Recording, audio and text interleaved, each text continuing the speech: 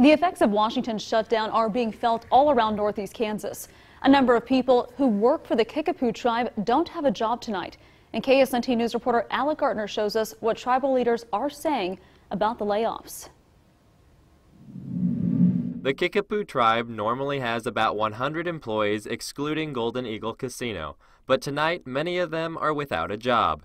16 employees were let go from the tribe's fire department, police, road crew, and others.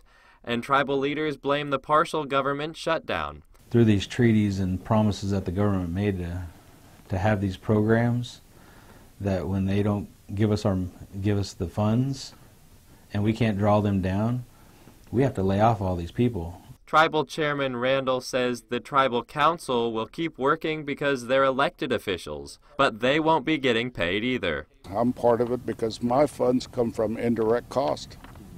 It's part of the administration. The layoffs come as a controversy was already brewing within the tribe. A group of people have been trying to get enough signatures to remove him from office. The Kickapoo Election Committee rejected that petition yesterday. They said it did not comply with certain provisions. Randall says the firings are not connected to the petition to remove him from his position. People don't understand it, so people go out there and say Lester shuts the whole tribe down, shuts all these people off, and it's based off a political move. Well, I can't control the government shutdown.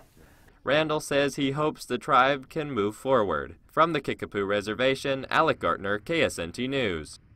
And Randall also says he hopes that the tribe can hire back as many of the people that were laid off as possible.